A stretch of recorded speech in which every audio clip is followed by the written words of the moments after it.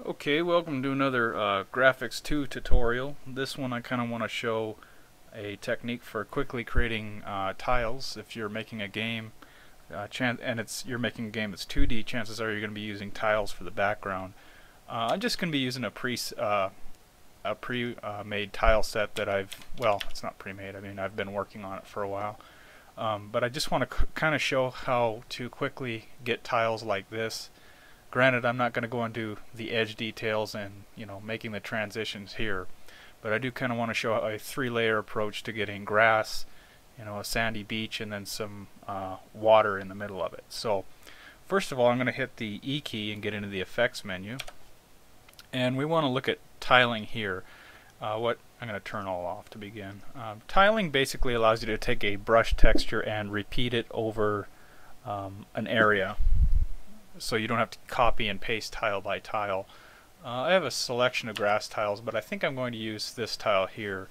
We're going to use 3 layers. There's going to be a top grass layer, a middle sandy beach area, and then at the bottommost I'm going to do water. So since we're on layer 1 down here, I'm going to begin by putting in my water first. We'll go water, then we'll add a layer, put sand on top of that, and we'll add a final layer and put grass on top of that. So my water tile, I think I have 3 of them. I'm going to use, I think, this one up here. So we're going to start by making that a brush. Of course, a brush is just hitting the B key for brush, selecting the region we want. And I'm going to just quickly show you this is how that tiling mode works that I told you about. So it just keeps repeating the brush pattern over and over again. Anyway, I'm going to hit U to undo that. We're going to create this this kind of diamond shape first. So it doesn't matter where you do it, just make sure you have space to start. I'm going to actually do this with the filled rectangle tool, and I'll do that by holding Shift and hitting R. And then I'm going to carefully create this star pattern here.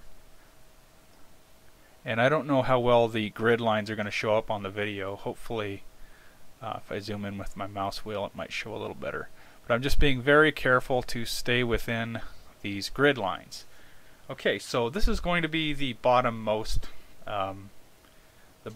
area of these 3 layers. So I'm going to start by adding another layer in. And if we hold the mouse, you can see that it's just black. It's pure transparent. And we're going to lay in the sand on top of the water. I have 3 sand tiles here. We need to return to layer 1. If you try to grab a layer, if you try to grab a brush and you're on a different layer than what you want for the brush, it won't grab anything, or it'll grab the current layer. So we need to go back to layer 1 where the sand tiles are. And I'm going to try this tile here, I think. So we'll hit B for brush to make that the current brush. Again, be careful that you're staying within the grid when you're selecting your tiles. I guess I didn't cover it, but grid mode, if you right click here, you can basically show the grid, and this setting will be what's displayed. I'm not going to snap to the grid because for this project, well, I guess I could, it doesn't matter. But anyway, let's get back to the second layer. You can see it's blank.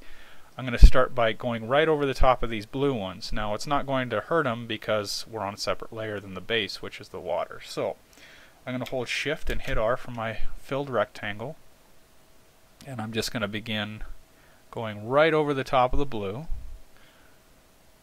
Okay, I'm just being careful not to get 1 pixel out of the way. You do have to be kind of careful when you're laying these in, and you can see if I put my mouse over this layer, you can see there's just the sand there.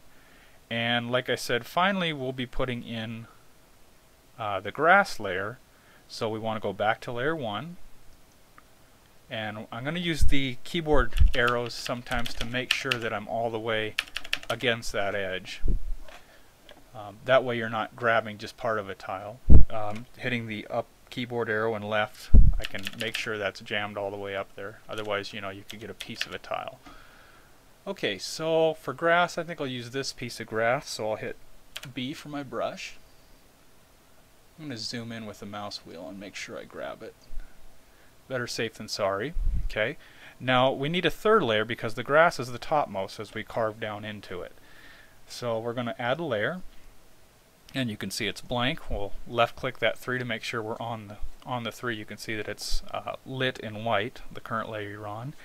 I'm going to hit Shift and R for my filled rectangle a third time, and I'll begin laying these in. You can kind of see that using that pattern fill mode is a lot nicer than having to click your tile over and over and over and over again. Okay, so if I come down here, we see that there's a grass layer on top. Just below that there is a sand layer, and then below that at the bottommost with the rest of the tiles there's the water layer. Okay, so now what I want to do is I want to hit E to get back into my effects menu.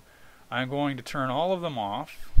That won't affect the grid showing, by the way. And let me just make sure I have this set up the way I want. Okay, yep, I think that's going to do. Now selecting the transparent color, I'm going to hit D for my drawing mode. I'm going to hit delete to get rid of that current brush and go back to the default 1 pixel. And I'm going to hit the period key to grow this out a little bit. Alright, and then as we carve down into this, you're going to start to see that it's the sand layer that you're going to start seeing. So I want to connect this point to this point so it tiles, just to make sure. There we go.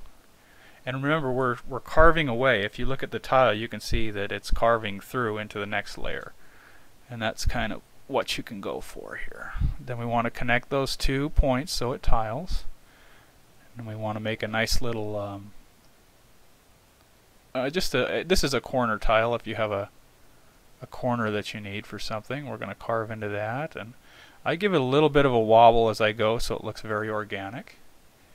And you can see, let's get rid of all this now. We don't want any more green on this part. I'm going to just use my brush with the transparent color to carve down into it. Now we're going to go to the second layer, and we're going to start carving on that. And that's going to carve down into the blue with the with this transparent color. Remember, in GrafX2, when you use transparent, it's going to erase what you have and carve down into the layer below. So you can kind of see, basically, this would be able to tile, and you'd be able to have, you know, a diamond-shaped lake or whatever. And also, you'd probably need to make some other tiles too. And you'd need to work this edge area so it's a little bit, you know, more organic and smooth looking. You might add it so it has a hint of transparency or whatever you think it needs. A lot of games will use kind of a little lighter color where the water meets the sea, and maybe you could even, well, yeah, I'm going to use the we're going to try the stipple brush here, and I'll see if I can't see how that looks. So we'll you can hit the effects button, or you can, I'm going to turn on the sieve here. And remember, we're still drawing in the transparent color. Let's see how this, I'm just trying different blending techniques here. If I zoom out, yeah, the effect isn't really convincing because these colors are too dissimilar. Also, you might try the darken brush, or you can try there's other effects you can try. There's a smooth sometimes if I shrink my brush quite a bit. This might help, it might make it worse, I don't know. This kind of just visually smooths the edge a little bit. I can hear the pixel artist whining right now that that's not proper pixel art, but I really don't care. It's the result that matters. As long as it's low color, it's pixel art in my book. As long as you're, you know, making it manually with low color. You can see how it smoothed it out a little bit. You might want to get rid of these, you know, black nasties here, but and it's kind of hit and miss. It all depends on, you know, what the tools have to work with in your palette. But anyway, you can now take these, starting with the top layer if you like it. You can then you will merge these back down into one. So let's see, we want to merge that layer down, and we'll merge that layer down, and now you can see that it's all on. Oops, let me undo that. Let me turn this off. I'm going to turn it all off. Now you can see they're all on the same page. So basically my approach is to create 3 layers. Start with your grass, or start with your water. On top of that, put your sand on, and then on top of the sand, put the grass on.